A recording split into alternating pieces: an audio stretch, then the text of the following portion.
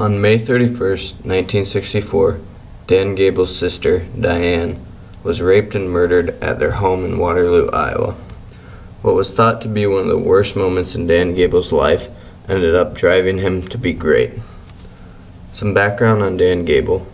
He was born on October 25, 1948 in Waterloo, Iowa.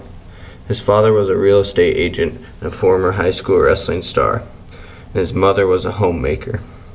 In high school, Gable ran track, swam, played baseball, football, and wrestled.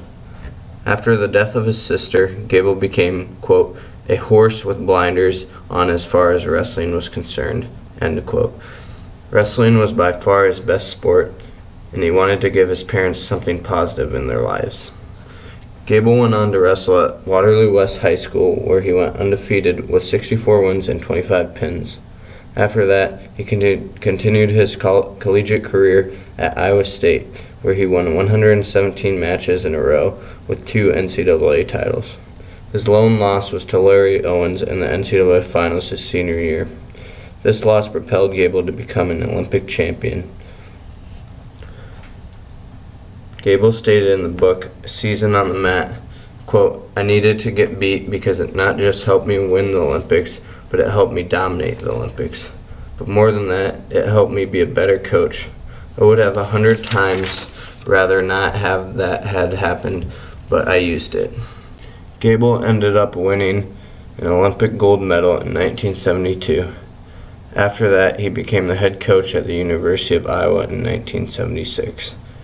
He won 15 NCAA titles in his 21 years as head coach. Keep in mind the most national championships for a Division I football team is Alabama with 10 championships, and Gable achieved 15 in only 21 years. When Gable left after his 21 years as head coach, he left behind the Iowa style. At its core, it is based on scoring as many points as possible and always working towards the pin. The Iowa style is a high-paced, intense, aggressive, and mean style of wrestling.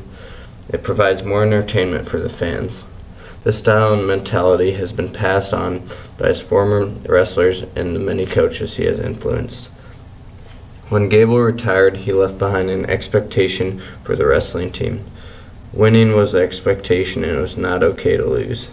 Even today, any season that does not end in an NCAA title is considered a failure. To see the impact that Dan Gable left on his athletes, we'll look at the current and former coaches for the University of Iowa and other schools in the Big Ten Conference. Jim Zaleski wrestled under Gable from 1981 through 1984, and he was a 3-time NCAA champion.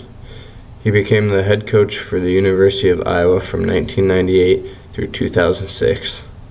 Tom Brands wrestled under Gable. He was a 3-time NCAA champion and Olympic champion. He became the head coach for the University of Iowa in 2006 and still holds that position. Some other coaches in the Big Ten were associated with Gable during the Gable era. Jay Robinson was an assistant coach to Gable at Iowa and is now the head coach at the University of Minnesota. Barry Davis wrestled for Gable and is now currently the head coach at the University of Wisconsin.